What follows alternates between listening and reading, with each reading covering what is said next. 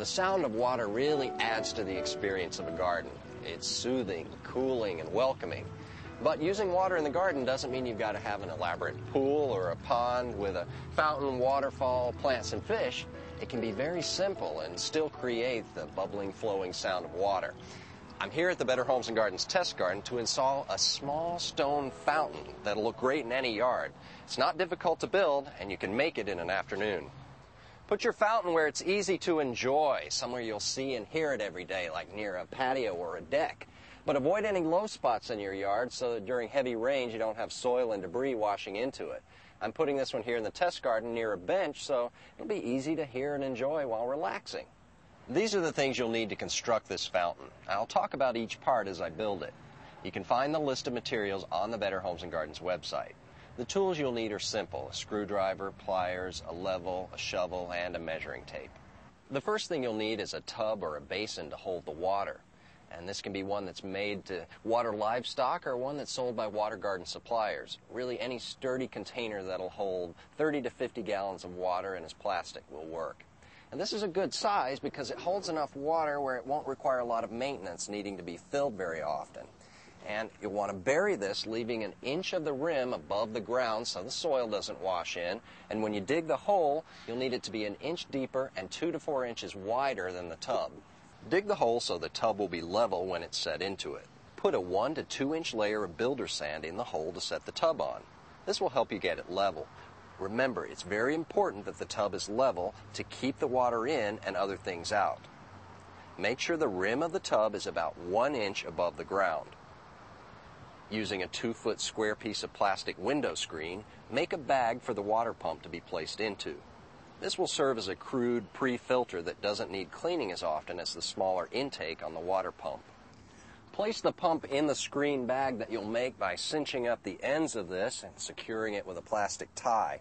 And this pump has a 210 gallon per hour output, but anything in the 170 to 300 gallon per hour range will work just fine.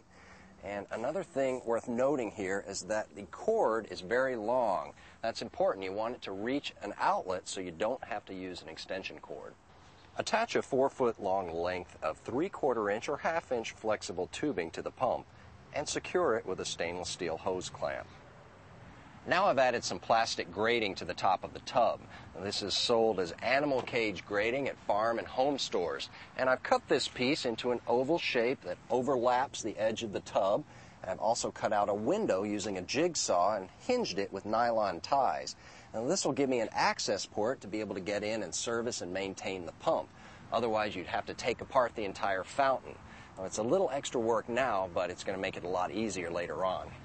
Before putting the grating over the tub, I'm going to put concrete blocks in the bottom to support the grating and give it extra strength. You could also use bricks. Stack the blocks of bricks high enough so that the grate sits level on the blocks and the rim of the tub. Thread the tubing through the grating.